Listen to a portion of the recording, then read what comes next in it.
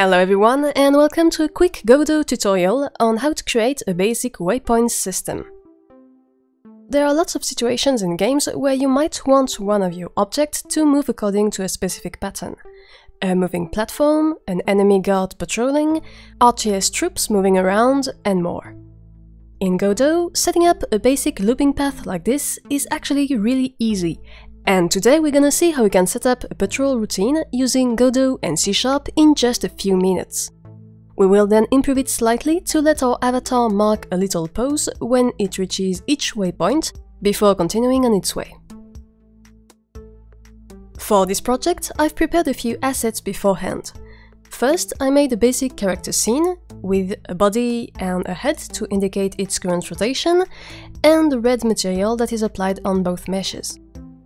Then I created a main scene for this waypoint tutorial with an orthographic camera, a global directional light, and a ground plane displaying a simple grid. And then I instantiated my character in this scene. So at the moment, if I run my game with this current scene set as the default, I just get my avatar in the middle of the screen and nothing else happens. Alright, so it's time to get to it and see how to implement our waypoint system so that our little character moves in between various predetermined positions and loops endlessly. To do this, we're going to use a neat feature of Godot, the path and path follow combo. Basically, the idea is the following. First, we're going to create a path node at the top. Be sure to take a 3D node with a red icon and not the 2D version. Then we'll add a path follow node as its child. Again, be sure to take the 3D version. And finally, we will drag our character instance beneath this path follow node. Now let's select back our path node. We see that at the top of the scene view in the toolbar, we have some new buttons available to define the points of the curve that this path uses. The first button is to drag existing points, the second one allows us to add new points, the third one lets us remove points, and the last button is a quick way to close the shape formed by the current points in the curve. So let's go in Add mode, switch to a top orthographic view by clicking on the cam orientation gizmo over here, and then draw a basic path with 4 points like this. I'll also close my circuit by using the Close Curve tool. These 4 arranged positions will be our waypoints, and the character will move along these 4 segments and loop when it reaches the last waypoint. And that's where the real magic is gonna happen. If we select our path follow node below the path and look at its properties, we see that it has 2 interesting ones, the offset and the unit offset. If we change one of the 2 sliders, we can notice a few things. In the scene view, our avatar automatically moved along the path we just defined, and in the inspector, the other slider moved as well. Basically, the offset and the unit offset are 2 linked values that describe either in absolute or normalized scales how far along the path follow node is. And of course, it also brings all of its children along with it, so our entire sub-hierarchy moves by interpolating between all of our points like this. Okay, we now have a very basic system that allows our character to patrol through all of our waypoints. But at the moment, we have to change the sliders manually, which is not very handy. The next step is therefore to code up a bit of C# logic to have our player auto-move along the path as time goes by. Now that we have our waypoints en route in place, let's create a script on our character object to have it move automatically on this circuit. I'll open back my character scene and go to the file system doc over here to create a new script asset. Here we will use C# and not the default JD script, so be sure to change the script type to C# when you create the new asset. I'll name it characterpatrol.cs and then drag and drop it onto the root of my character scene. If I open it, I get the basic template C# script Godot provides us with. For now, we will remove the comments and define 3 variables. To begin with, I'll add a reference to my path follow node.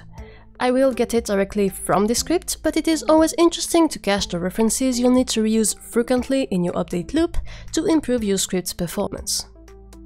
Then I create 2 private floats, the total loop time and the current path time. Because I want to be able to change and test different values for my total loop time, I'll expose it in the inspector by adding the export attribute in front of it. Now with those variables ready, let's go to our ready function and use the getParent built-in function to get our character's parent node in the main scene, and more precisely its pathFollow component.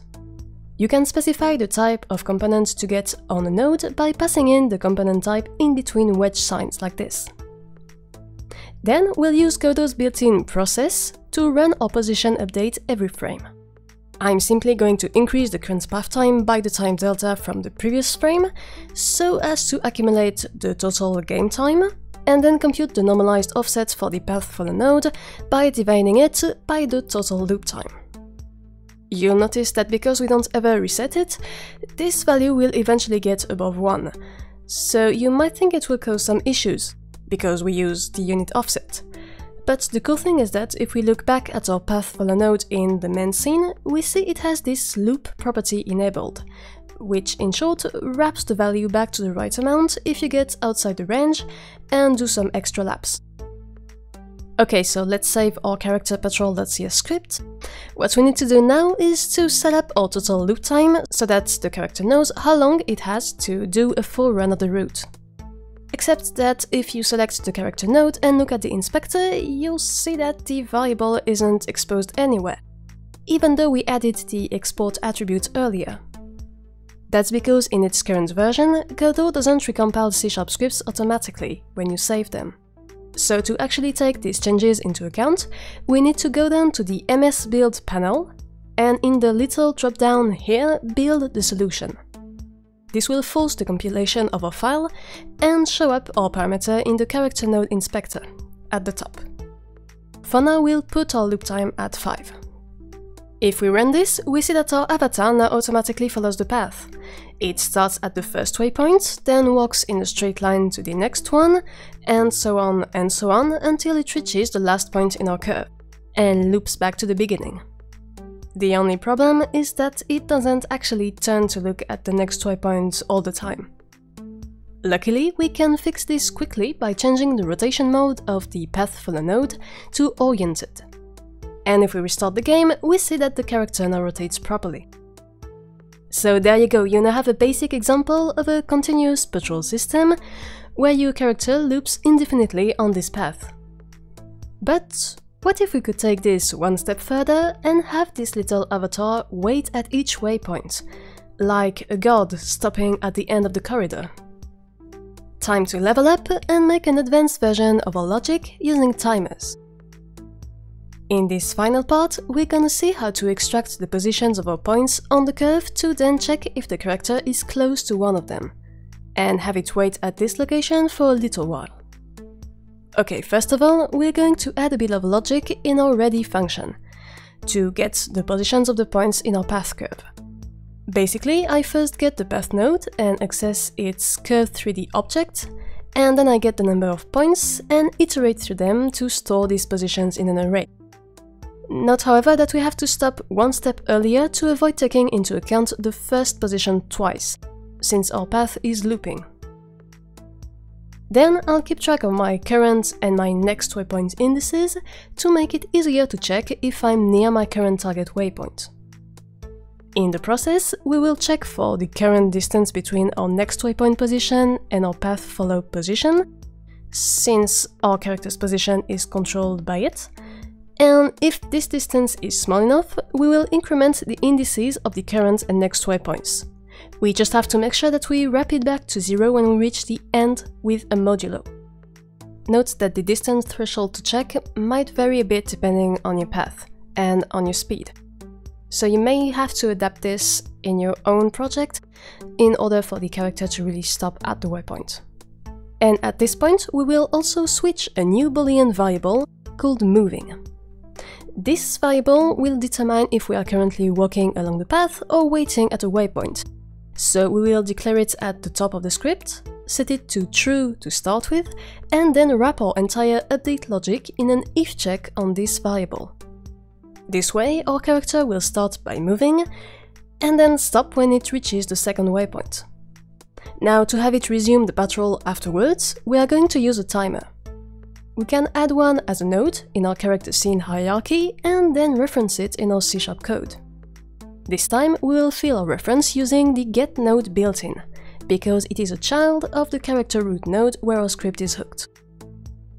I will leave my timer waitTime parameter to 1 second and then link its timeout signal to a new callback function in my character patrol script named onWaypointTimerDone.